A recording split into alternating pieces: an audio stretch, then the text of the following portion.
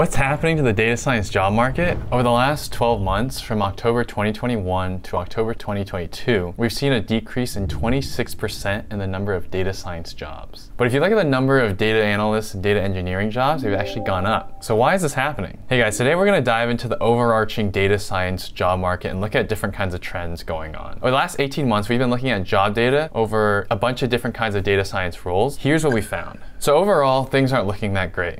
Over the past 6 to 9 months, we've seen over 100,000 layoffs, according to layoffs.fyi, with thousands of companies letting go of employees, especially the big tech companies. So you're looking at Meta, Google, Amazon. All of these companies have some way or another laid off people, and no big tech company really is absolved from this. And we know from tech that most of this affects the kind of core positions of product managers, marketing, recruiters, engineering, but also data science. And since data science has been going up in terms of overall adoption over the past 10 years. Just back in 2008, it was named the sexiest position of the decade. Now we want to figure out, is the data science role still relevant in this day and age? So just starting out, when we looked at the data, we saw that overarchingly, the data science job market is down around 10 to 15% year over year. So that means from around October of 2021 to October of 2022, we've been seeing the overarching data science market go down by jobs. And that's not surprising because we're in a recession right now, and overarchingly, I think across a lot of positions, you'll see a lot less people hiring. But if you split it up based on the actual position types, what you see is that data scientist as a role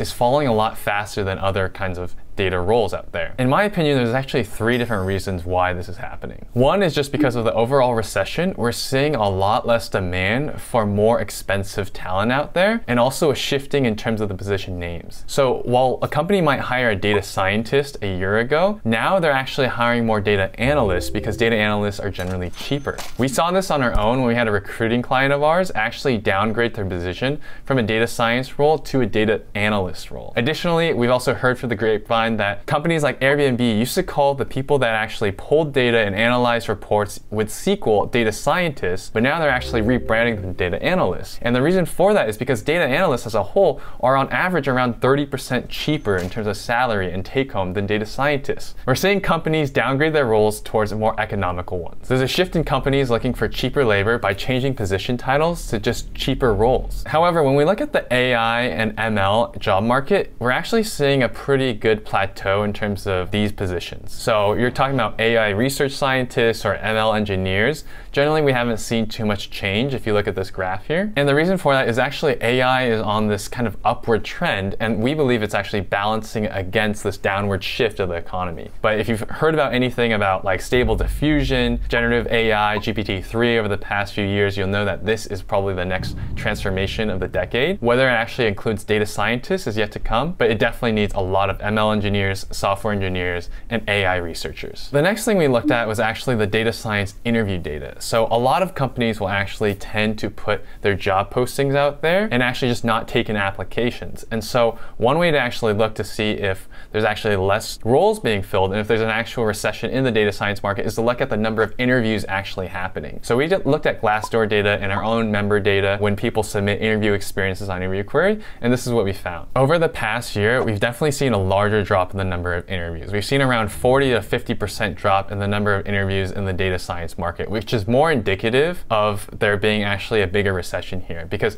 job postings can be a little misleading. A lot of people post multiple jobs for remote roles, as well as keeping job listings open that they're not even actually reviewing the resumes for. We think this interview data is more indicative of a larger trend that we're seeing less hiring going on. That being said, it is a smaller sample size than the actual job listing data. And if you can see here, the biggest actual position that's hit hardest is the data science role. So you used to see around 150 to 160 interviews happening around March and August of 2021. Now we're seeing around actually just 50 to like 90 interviews per month. Next thing that's causing this dip in data science jobs is also probably the big tech hiring slowdown. All the big tech companies definitely hire data scientists the most because data scientists were kind of like this pristine luxury role, right? And when the recession kind of started back in April 2022, you saw Facebook stop hiring and some other companies slowly following suit. We actually see that huge kind of split where these bigger tech companies constituted a bigger amount of data science hiring than they did than the broader market. So for example, let's say that there was like 100 data scientist roles out there every given month. Big tech companies probably were comprised around 50% of that. Whereas if you're thinking about data analytics or data engineering roles,